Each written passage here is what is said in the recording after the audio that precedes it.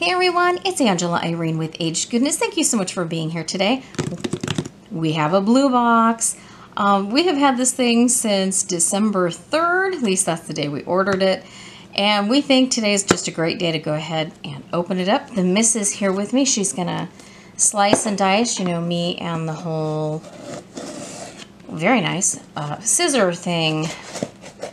And hopefully this one is gonna be a fun box. All right. Oh my gosh. Okay, here we go. Man. All right, paperwork. Okay, looks like we are putting more and more things into fewer bags. Okay, so it looks like we have 2 bags. Loose watch. Looks like a loose bracelet and aha! Fun envelopes. All right. Okay, you gonna open the envelopes for me? All right. So let's work on this and see what on earth. Okay, we got some dirt coming out. Okay, this is kind of a little different than normal. We got some dirt and all right. Ooh. Okay, I'm thinking like carnelian looks graduated, and then wondering if this isn't jade. It is got a mark. Sterling. You know what? I think this is a beautiful piece of jade. What we'll do is at the end, we will go ahead and do a close-up for everything. Here's an Alex and Ani. Beautiful. It looks like it needs some cleanup, but that's okay. Okay, this one.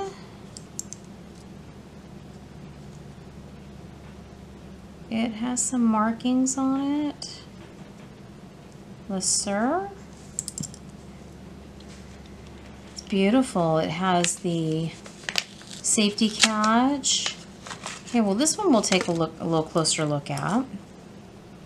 Oh, isn't that gorgeous? It looks like we have marcasite, and then the pearls. Double safety.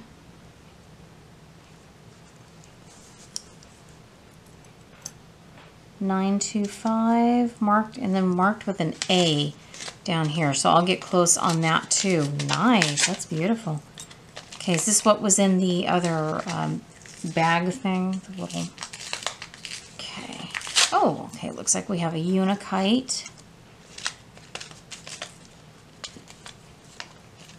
Pendant.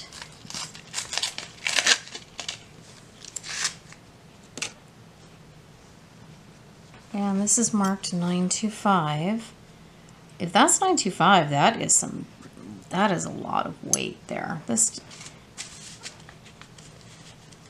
I don't think this one is marked, but we'll have to look at that. Oh, I'm wondering if this is Monet. No, I don't think this is Monet. All right, let's see. Okay, this says 925. And this says Mexico, and then it has a T number. It looks like 124. So that'll be interesting to see if that tests for sterling. Okay, well this one.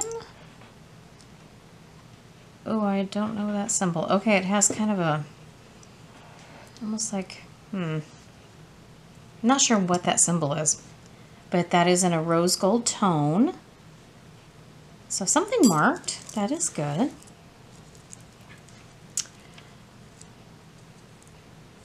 Okay, this still looks new. It still has plastic on it. Okay, this has the same symbol that this does. And I'll get close to it. A standing lion? I'm not sure what this is. Okay, so that is cute. So these two look like they go together.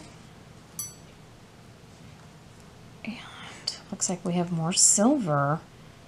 Okay, 925.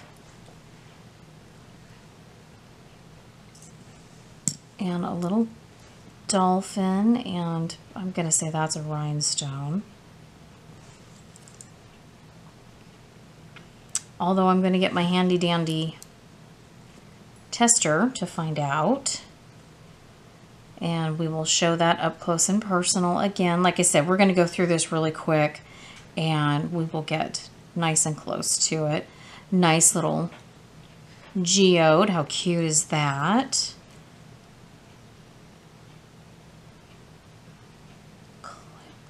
Clip earrings. Cute. Okay, these look like some nice... So I get the other one open. And these are older. Those look like really nice topaz. Okay, we will take a look at those.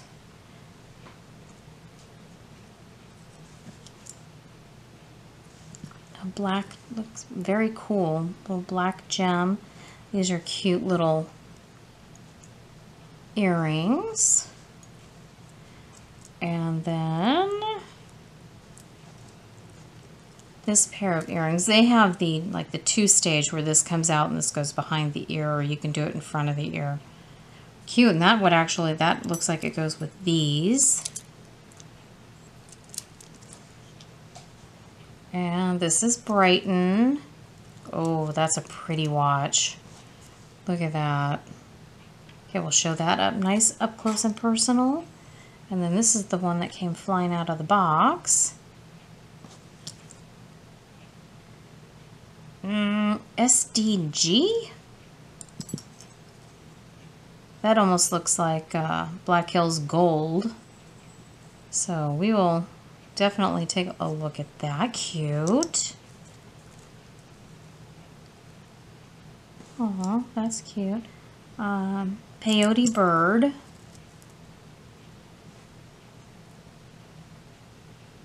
Nice. And then is this the last one, honey? Okay. Let's see if we have any mark. Okay, well, we've got a silver clasp and looks like maybe a bunch of freshwater pearls. Gorgeous. Okay, we're gonna change the camera a little bit and give you a nice up close and personal at this lot. All right, well, let's get up close and personal. Let's start with the Brighton watch, silver tone, and we have the wooden bezels here. And it's tagged Bellerive, B-E-L-L-E-R-I-V-E. Didn't initially see it on the search engine when we looked, but it's really, really pretty, and it's working. Nice bonus here. And then we have this gorgeous little geode. Now on the geode itself, look at that druzy in there, and that gorgeous. You know, it's got that gold wash. The chain is marked 120 14 karat, and it looks a little dated. So I would put the geode on another chain, put that in scrap. These cute earrings are marked 925, 18 karat, which is the gold here around the bezel, and then they have some form of black stone, and they're marked Carol Lee. Boy, that just doesn't want to stay. It's a heavy little piece, let me tell you. So you've got that gold here, and then the rest would be silver. Nice little heavy set here. Okay, these ones are, I believe, converted. Let me open this up. The bezel and the back here all test positive for sterling, but this piece, the actual clip-on piece, is not. I think what happened was these were pierced earrings and somebody converted them to clip-ons. So you have half silver and half not. With the silver testing, I would say now that these are probably real gemstones. And the last in this group would be the SDG watch. and I found that, and it's South Dakota Gold watches. And although this one doesn't have its original packaging, we did find one that did. And according to the packages, these are 12 karat leaves. So we have this beautiful band. It says Japanese movement on there. Looks like we have a little diamond. So this is also a really nice little find. Okay, on the rose gold looking set, I still haven't found the symbol. It looks kind of like a dragon, you know, blowing some fire. So I'm not real sure, but the bangle and this cute little adjustable bracelet or anklet has it, and these don't, but they have the same look. So I'm going to say they're probably all a set. So that one needs more research. The Alex and Ani, the Ohm symbol, is from 2012, and it does have all of the little hang tags. Needs some cleanup, but I think that's overall in pretty decent shape. And this one, these are diamonds. They test as diamonds, but once we got the kind of little bit of polishing cloth on it, a lot of the finish started to come off. So I think might as well finish probably stripping the rest of the silver tone off. I mean, these are diamonds. They do sparkle. You know, that nice little infinity. It does have the safety catch. It is well made. So I think, you know, with some cleanup to get the rest of that off, I think this would be probably, you know, even as nice as it looked when it was new. All right, the little silver group. All right, this one is marked and scratch tested as 925. The really adorable little pendant is also marked and tested as 925. And you have a really, really beautiful simulated diamond there. So this has a great little look. Excuse me. Definitely having silver tone issues with this one. Is a really pretty piece of Unakite. Take it off, have it reset. I don't think it would be too terribly difficult to get it out of this mounting. The bangle that was marked Mexico, the TV 124 925, it also scratch tested as sterling. And then the chain that was on this pendant, gorgeous chain, beautiful big lobster claw. It has like this twisted rope design, and it is 21.5 grams of sterling silver. It also tested as sterling, marked Italy. So this is a nice little group. All right, we found this exact peyote bird bracelet on the internet, and coral 925, and it's the three examples we found. One was 36, one was 38, and one was 39. So right around the $35 to $40 range. So that was really nice, and it's really pretty. And this one, okay, beautiful graduated, looks like carnelian beads. It's marked sterling on the spring ring, and it is marked sterling on this mounting. Now the mounting looks like it was made for this carving, and after looking at it, I still don't know what this carving is. I don't know, maybe someone can see it. You know, I was hoping to see a fish, maybe it was a whale, maybe it was an octopus. You know what, if you make a suggestion, I still don't see it. So hopefully someone can say, oh, look, I see that. But regardless, I think I would take this and have it take it to the lapidary for two reasons. One, this I was really leaning when we first saw it with it, ooh, maybe that's a jade carving, but it doesn't have that density, that, you know, that weight that jade has. It doesn't really have that, and it's not as cool as you know, jade tends to be. So I'm not sure, it doesn't quite have the right coloring for carnelian either, but it certainly could be. But I would have them straighten this back out, because, you know, you can see it. I mean, it's visibly, you know, kind of wavy. So I think that needs to be repaired.